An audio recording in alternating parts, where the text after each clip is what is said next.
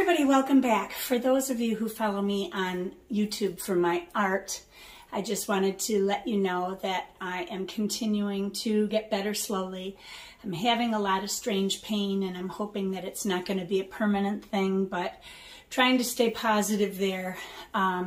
Hopefully I'll be painting soon. Right now I'm trying to get my Christmas all together so that I can be done with that and then I can get back to painting, and then I'll see you guys soon.